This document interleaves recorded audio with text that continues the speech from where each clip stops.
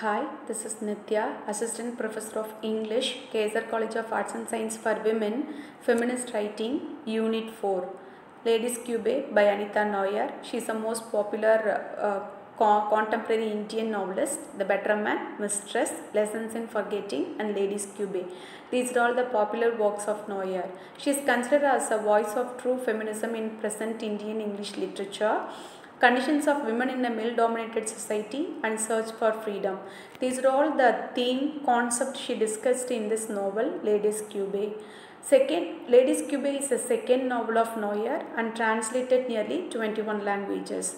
It is compared with Chaucer's Canterbury Tales in that 29 pilgrims, they are telling a story to the journey of Saint Thomas' tomb. Like that, here 6 women, they are sharing their own personal story while they are traveling in the place in railway compartment. Akhilanteshwari, who is a protagonist of the novel, called as Akhila, she is at the age of 45 and she is a spinster and belongs to a well-orthodox Brahmin family. After her father's death, she has to take care of her family. She take cares all, but no one for her. In certain point of time, she is having a frustration in her mind, and okay, we will have a trip like that. She planned to go to the place of Kanyakumari by train. During that time, in a ladies' cube, she met 6 women.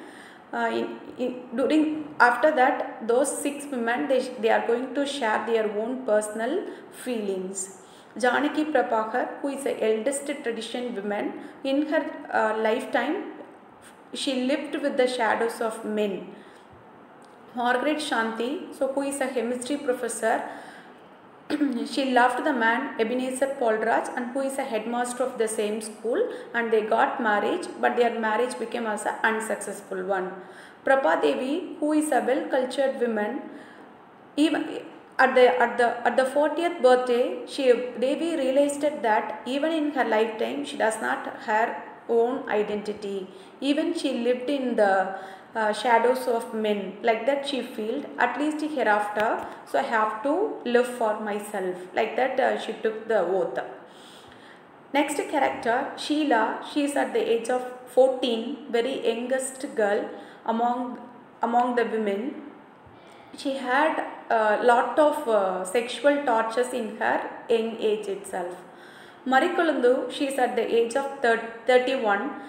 Because of the poverty, she faced a lot of problems in her life because she became as an unwed mother, illegitimate child she is having. So she faced a lot of sexual tortures in her life. After Akhila heard these stories, she came to one decision, and she realizes that why we have to give unnecessary power to the patriarchal society. Why can't we take decision in our life? No. Hereafter, I won't leave it. So I have to take my decision for my life. I have to take it. Like that, she decided, and she is going to get marry the person Hari. Actually, Hari is a younger man than Akhilanteshwari. For that, she hesitated her to get marry the man. After she heard these stories, okay, she come to the conclusions. Hereafter, I won't bother to the society's opinion. So I have to get marry the man Hari. Like that, she decided. And from the fictions, what Anita Noyer she's telling, it means how women, they are suffocated by patriarchal society, how the male chauvinism dominated in the society.